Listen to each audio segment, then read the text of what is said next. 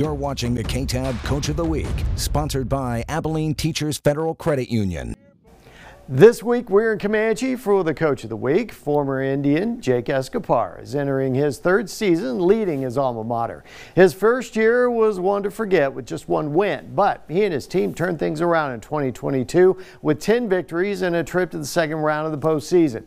Every coach in the state wants to win when they take the field, but for Escobar, winning games at Comanche is personal. It means a lot to me. It really does. Because the way I grew up here, you know, the teachers, the community, the coaches, you know, my friends and their parents are really the reason I stayed in athletics, as they pushed me to stay in athletics. My teachers always helped me, and my coaches always pushed me to be the best. And, you know, so it means a lot to come back home and be able to give back.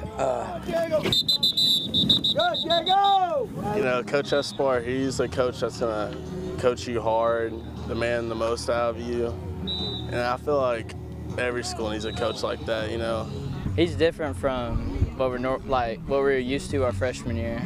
He came in, he just took over, and he was like, "This is how I coach, and if you don't like it, you can get out of my program." And I love him. I think he's a tough individual, and I love him to death. I wouldn't go to battle with anybody else. It means a lot to me to be back. It really does. Nobody will ever know that feeling. I think about it every day, really. When you think about it, sometimes I sit there and reflect. I never thought I would be here, and so I'm lucky, and I just thank everyone that's made it possible.